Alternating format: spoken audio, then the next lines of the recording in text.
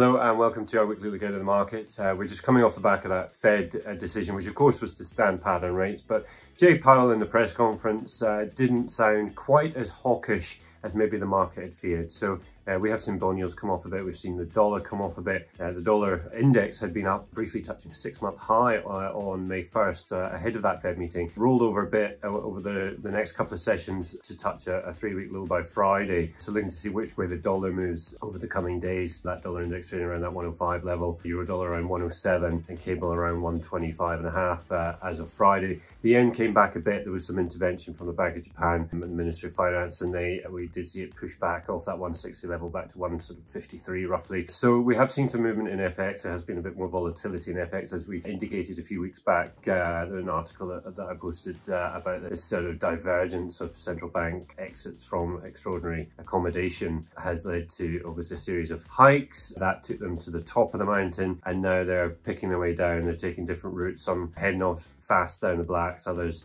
taking a more circuitous green down to the bottom of the mountain. So we'll see what happens here. We've got a couple more central banks coming up this week, so we get a bit more of a feel for things. Specifically the RBA, so the Reserve Bank of Australia, is faced with surprisingly high inflation, or stubborn inflation maybe, in the March quarter. That has some talking up the prospect of a rate hike. Capital Economics put its head above the parapet last week, saying that it expects a hike coming from the RBA. The consensus is nothing like that, but there is this chatter that there's a potential for the RBA to be mindful of that. I think really with the way the Fed went, on Wednesday, it's indicative of the fact that yes, inflation is stubborn, disinflation has been lumpy, the process continues to be very lumpy, but the cuts are coming at some point. The cuts are in the mail, if you like. That's also the case with the Bank of England. Much more consensus that the bank will be cutting soon. Question really, is it going to be June, August, September? And actually the bank, a lot will rest on whether it sees inflation picking up in the back half of the year. So inflation seen coming down to 2% target soon, but then picking up again. So it's a question of whether it does pick up again, whether they think they've got room to cut rates. Remember, there's an election year. That is unlikely to be much of a factor, though. Again, we're coming off the back of those local election results on Thursday in the UK, so there is potential volatility around cable anyway because of the election, because of the state of the government and so on. So keep your eyes on some of this UK data. You could see sterling moving around a bit. We've got some growth figures out of the UK as well at the end of the week. But really, the focus as ever remains on this sort of mix of inflation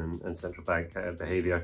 We do still have earnings reports to look out for, a few over in the US of interest, but not the big movers and shakers, not the Magnificent Seven. So the likes of Disney, that'll be interesting in terms of streaming companies. Netflix will have an impact, and also some of the sort of tech names, AI sort of names, Palantir, ARM Holdings. That's going to be interesting. It got juiced up on AI, sort of AI hype, but then has come off quite a bit. Palantir the same. We've also got Shopify and Uber. There's a few earnings out there, but I think that the main focus is going to be those central bank meetings, the RBA and the Bank of England. Also, top and tail of the week with some Chinese data, PMIs, and then inflation on the end of the week on Saturday after the market shut. So there might be one eye on that towards the end of the week. So lots to look out for. Busy week ahead. Thanks for watching.